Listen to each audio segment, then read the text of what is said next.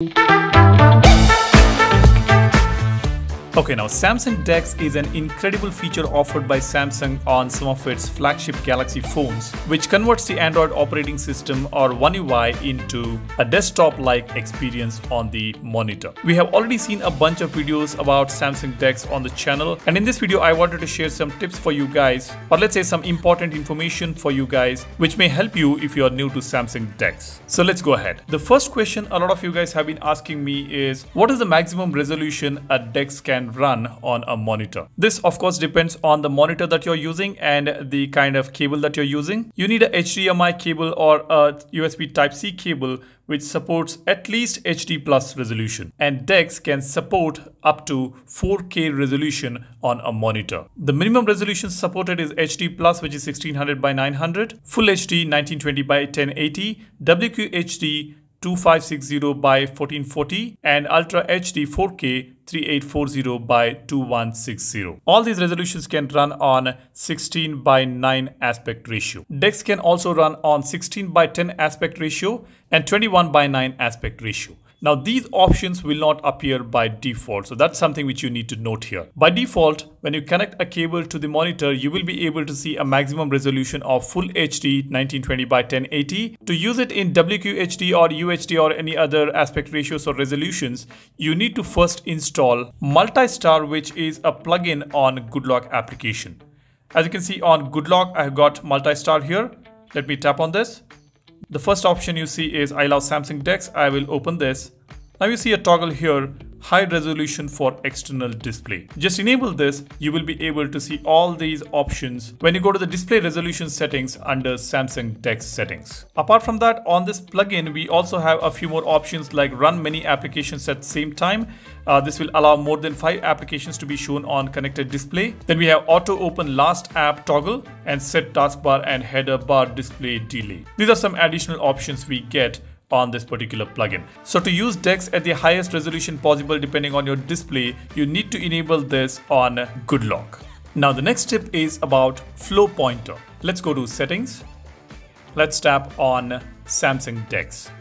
Now here, double click and open mouse and trackpad. On the top you see this toggle, flow pointer to phone screen. Set the pointer to flow from the monitor to the phone screen. I'll just enable this and I'll just open this option here. As you can see, we have got a couple of options here. Pointer flows from the left side of the monitor to the right side of the phone. The options are from right side of the monitor, from left side of the monitor, or from bottom of the monitor. Depending on where you have placed your phone, you can select this option to move the pointer onto the phone. As you can see, I have kept the phone on the right hand side and I've selected from right side of the monitor, and I'm able to use the mouse or the mouse pointer on the phone as well. That's an amazing feature we have. Next, using S Pen as touchpad. Let's go to Samsung DeX settings again. Here we have got an option called S Pen input mode. Let me open this. Here you see we have got two options. One is pen mode. Hover the S Pen above the screen to move the pointer. Second one is mouse mode. Drag the S Pen across the screen to move the pointer. Now depending on your preference, you can select this. You can use the S Pen to move the pointer on the monitor. Next one is locking Samsung DeX. How do we lock the phone or the monitor? If we press the lock button on the phone, it does not get locked. So to lock DeX, all you need to do is click on apps tray, and here at the bottom left corner you will see an option lock DeX. When you click on this, the phone gets locked and it locks Samsung DeX on the monitor. You can just use your passcode or fingerprint to open DeX again. Next feature I want to talk about is multi-window. On One UI 5.1, we can use multiple applications in different windows. And we can also resize these windows. As you can see, I have dragged an application towards the right. It opens up on the right hand side of the screen. Now I can open another app and drag it towards the left extreme end to open it in the left half of the screen. We can increase or decrease the size of these windows, and we can also open more applications in 4 different windows. Next tip is about pinning a particular window. As you can see, I've got an application open here.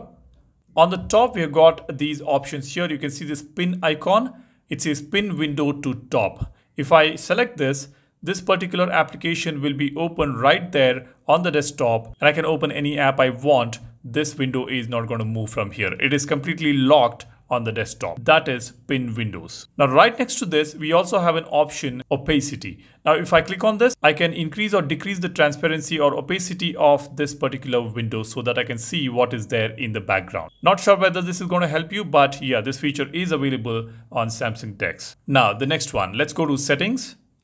Again, let's go to Samsung DeX. Let's open mouse and trackpad. Here we have got an option more settings. Let me open this. In this section, we will be able to customize the pointer speed, wheel scrolling speed, and also enhance the pointer precision. So you need to enable this toggle to enhance the pointer precision, and you can change the pointer size and color. So here again, a lot of customization options Samsung has provided, which they are known for. Now the next tip is screenshot capture. At the bottom, you will see screen capture option. Here you have got this icon on the taskbar. You can just click on this to take screen captures on Samsung DeX, which is just perfect. Now let's take a look at the last important tip which I would like to share with you guys. Now at the bottom of the Samsung DeX settings, I have got an option how to use Samsung DeX. I'll open this. Now here we have got an option called use keyboard shortcuts. I'll double click on this.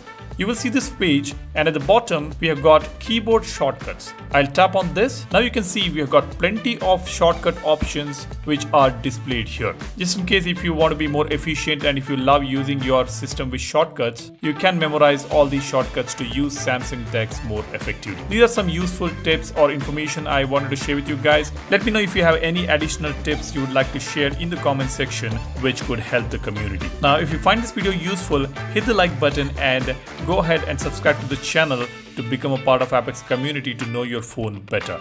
That's all I want to share with you guys. Thanks for watching. My name is Salian signing off. Cheers. Bye-bye.